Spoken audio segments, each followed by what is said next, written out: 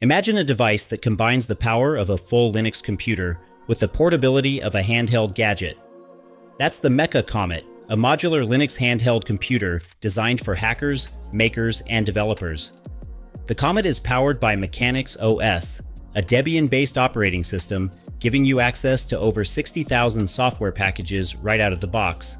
One of the standout features of the Mecha Comet is its modular design.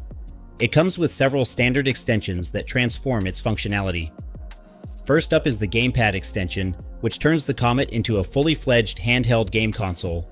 This extension includes a soft press D-pad and 4 input buttons, making it perfect for gaming enthusiasts.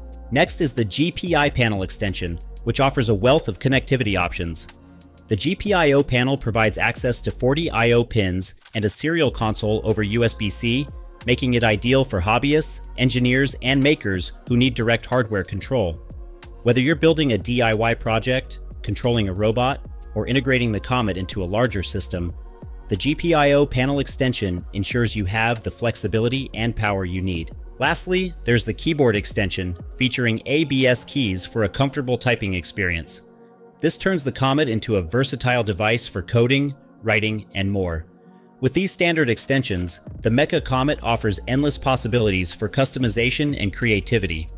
Whether you're building a DIY Linux phone, a drone launchpad, or a nano-satellite controller, the Comet is your go-to device. The creator's vision is wide open, and the Pogo pin connectors mean you could even use Raspberry Pi hats. This is one of the most exciting Linux handhelds I've seen: modular, hackable, and packed with potential. Would you use it for gaming, as a cyber deck, or something else entirely? Let me know in the comments. Thanks for watching, and I'll keep you posted as this develops.